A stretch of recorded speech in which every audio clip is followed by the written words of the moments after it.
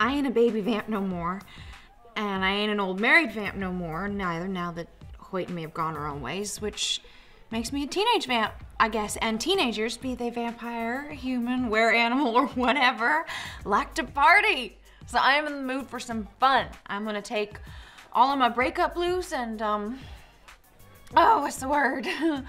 Compartmentalize.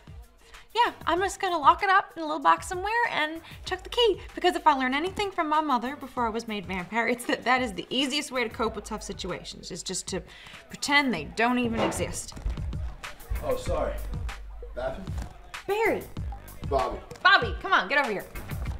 Everyone, this is my new friend Bobby. He's a student over at UNL. What's up? I met him lots the other night and we were both looking for a good time, and it turns out frat boys know how to party. Oh, yeah. There's no more hanging out with ancient vampires like Bill and Eric and worrying about my silly little feelings. Feelings are like air. They're here 1 second and they're gone the next. Poof. So I'm just gonna have fun, and I'm gonna share that fun with you guys. So, there's only 3 things we need. Beer. Beer. And it doesn't matter if it's the cheap kind or the nice kind, because if you were a vamp, you ain't drinking anyway.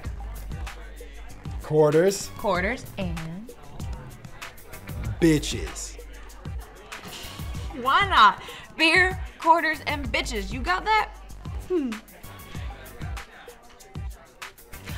Bathroom. Out the door, to the right, and on your left.